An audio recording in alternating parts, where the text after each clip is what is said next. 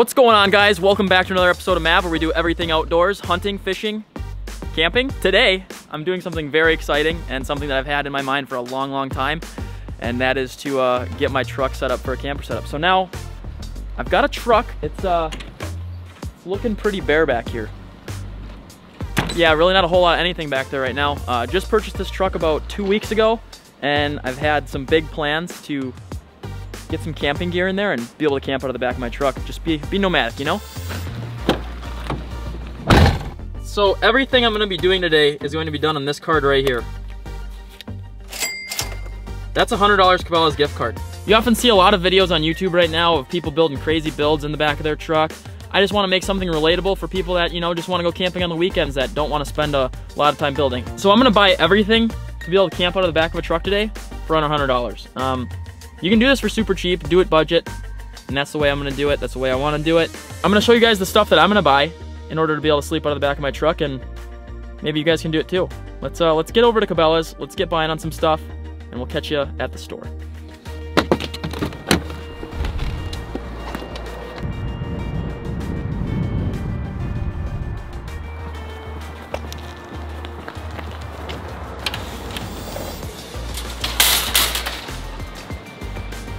You stay there.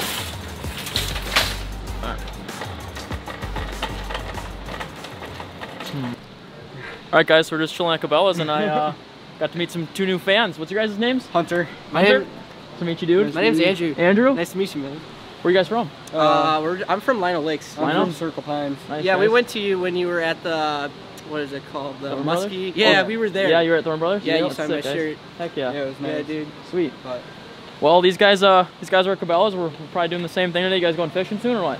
we're trying to. Yeah. We're trying to get some baits for the open season. It's pretty brutal right now. It is very brutal. Yeah.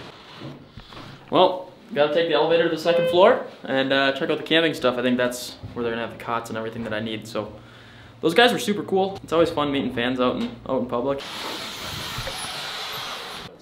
My whole premise of the video today is I'm trying to keep it on the $100 gift card. Okay. All right. Well, with Lucas, shout out to Lucas from Cabela's. He helped me find some great cots up here. I found the cots. So we got a bunch of different options. We got $50 one, looks a little cheap. Got a $60 one. I don't know, they get super expensive real fast. There's a $160 one all the way down there, and then down here you have a bunk that is $350. I don't think I got a room for a bunk in my truck, but I think we're gonna go for something in the middle. Don't want to cheap out, so I think I'm gonna go with the $60 one right here. Lucas says it's comfortable, so I'm gonna trust his judgment.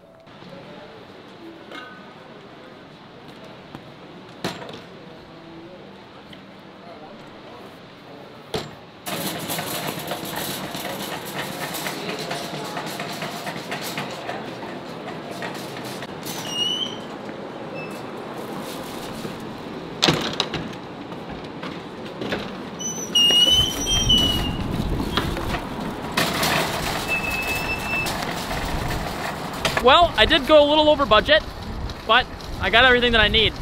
I'll get back to the house and show you guys just what I'm talking about.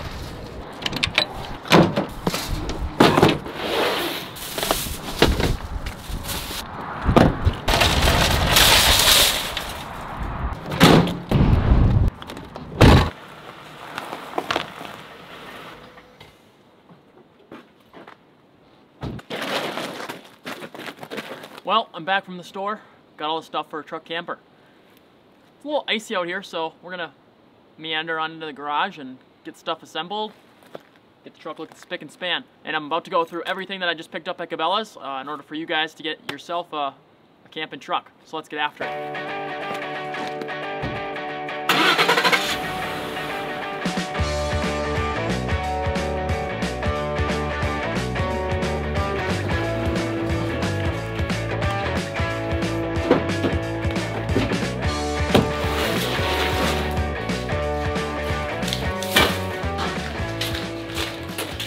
And welcome to my garage.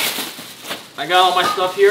Alright, so first things first, a little self-explanatory. Got ourselves the Cabela's cot. It's a camp cot.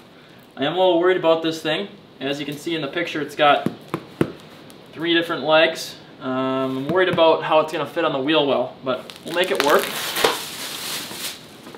here I have a 750 power inverter. Very important for if you're planning on charging things, which I definitely am inside my little camp shell. Bungee cords, I got a random assortment of them, just for securing things down, random bins, whatnot. That was $10. And then 2 1-pound propane tanks, which I think were, I think $3 a piece or something like that. 130 bucks got me all this stuff. Combined with some of the stuff I already have, will be enough to get me a nice little truck camping setup going. So I'm gonna open this up, get it all situated, and I'll show you guys just what I had in mind.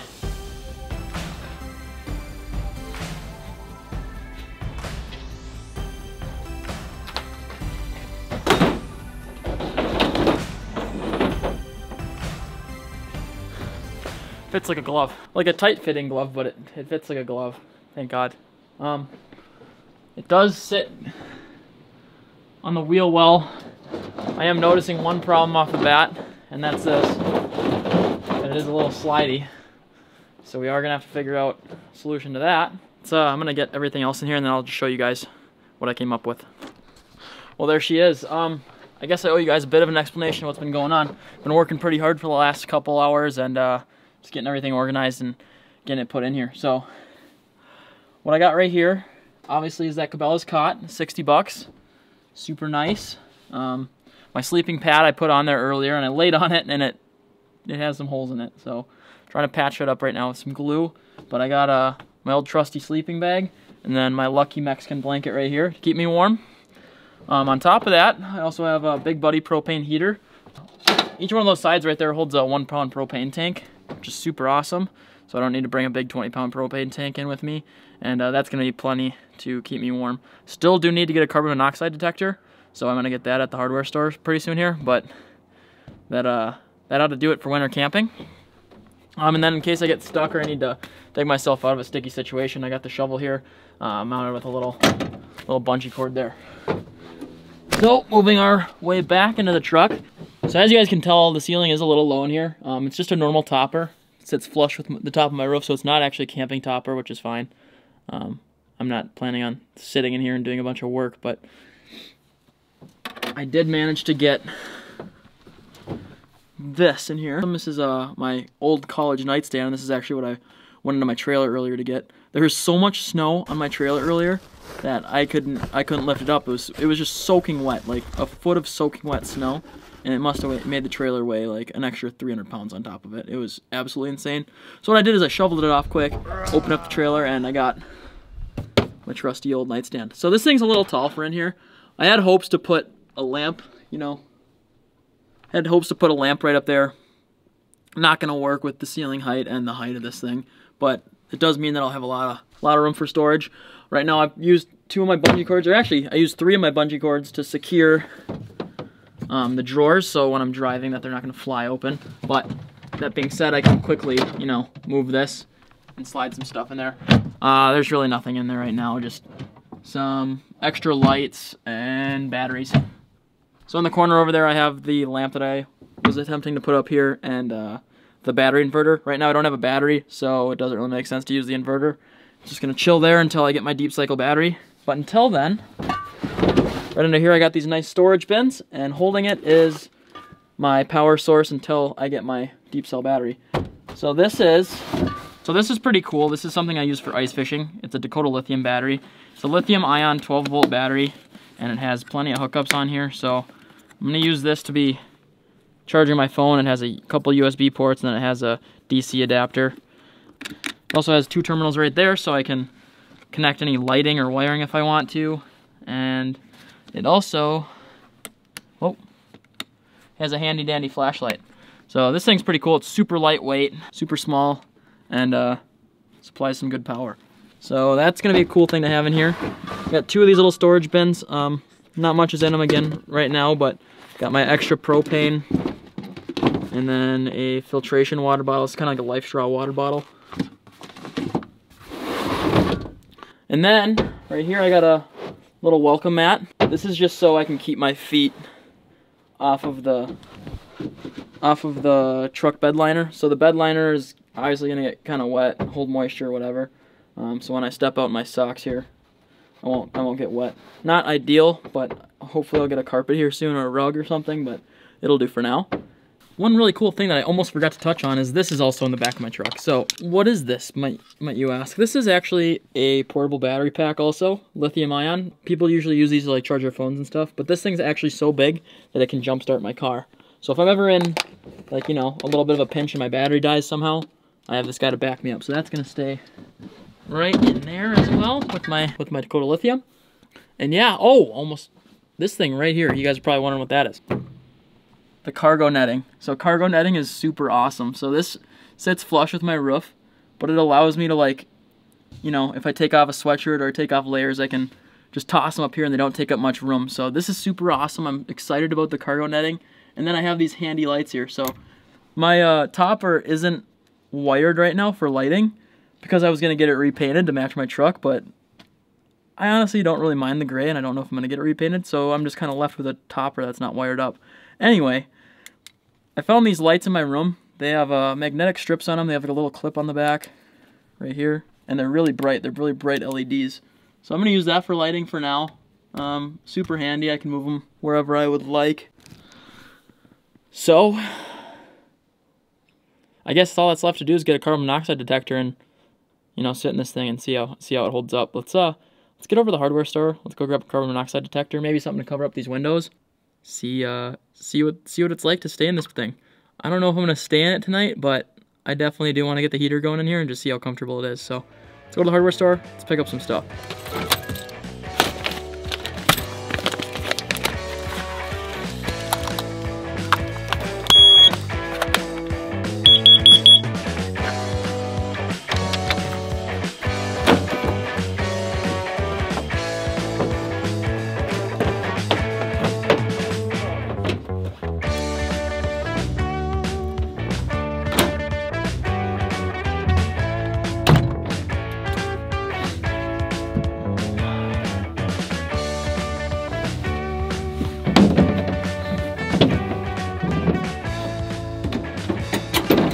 Every time, even if you have a carbon monoxide detector or not, I think I'm going to sleep in here with a window open. It's definitely advised to sleep with a window open, so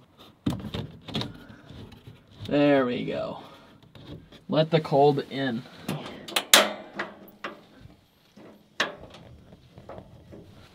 Alright, I'm going to open up this one right here too, just to get the oxygen flow going.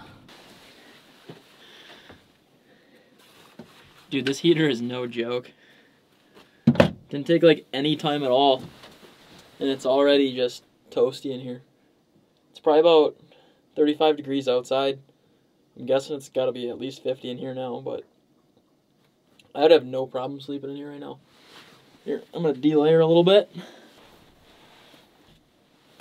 Voila, cargo net. Cool. Nice. It has a purpose, see? This episode is brought to you by the sock beverage. You guys aren't going to know what it is, but it's definitely going to be tasty. A little celebratory for getting all this done today. Super happy with how it came out. This cot is surprisingly comfortable even without the sleeping pad. Nothing like dirty sock in the mouth when you're drinking a nice cold one.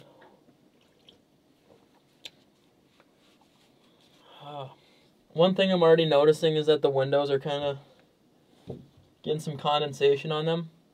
I don't know if that's going to affect how cold or warm it is in here. I'm sure condensation isn't great for when it's cold out.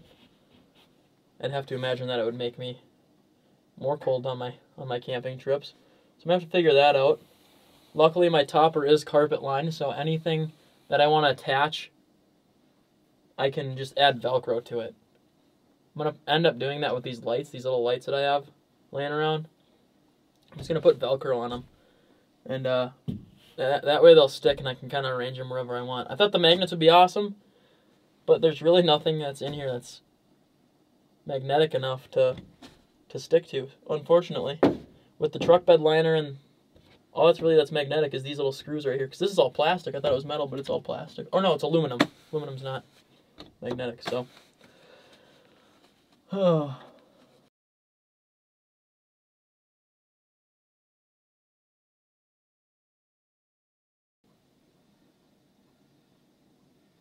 It's definitely a little colder on this level. This area is definitely colder. Maybe because the windows are at this level. Heat rises. Heat rises. Heat raises. Heat rises. That's probably why. Yeah, definitely would like some privacy in here though. Like if I'm out, like doing urban camping or whatever, like if I'm in a Walmart parking lot and I don't want lights in or people looking in here, I feel like I'm pretty vulnerable right now. Like I can see straight through my car right now. There's a bunch of weirdos out there. I don't know. Well, I honestly just spilled most of that. But if you guys didn't believe me about spilling it, yeah, it's definitely spilled. Again, I can't believe that this is finally here. I'm so happy to have finally done it. It's been something that's been in my mind for a long time. And, wow, this light's kind of harsh, hey? Is that better? It's been something that's been on my mind for a long time, and it's really cool to finally put it to work. So I'm going to leave this thing set up in here for a while, now that ice fishing's kind of done. I don't have to worry about towing around a lot of gear back here. Just like, okay, leave me alone. I'm not going to have to worry about towing gear and stuff, so super excited for what the future has to bring. Let the adventure begin, as Sylvie would say. Let me know in the comment section below what you guys would like to see out of this truck. Where would you like to see me camp? What would you like to see me catch? I've got some ideas, but hearing your guys' input is always helpful. So thank you guys so much for tuning in this episode of Mav. If you'd be so kind to like, comment, and subscribe, that'd be amazing. Thank you so much. Until next time, tight lines.